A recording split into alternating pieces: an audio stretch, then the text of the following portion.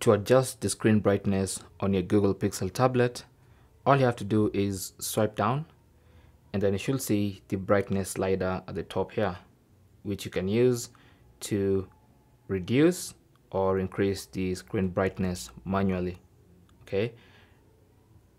Now, obviously, if you want automatic screen brightness, you can enable that in the settings, and it's very simple.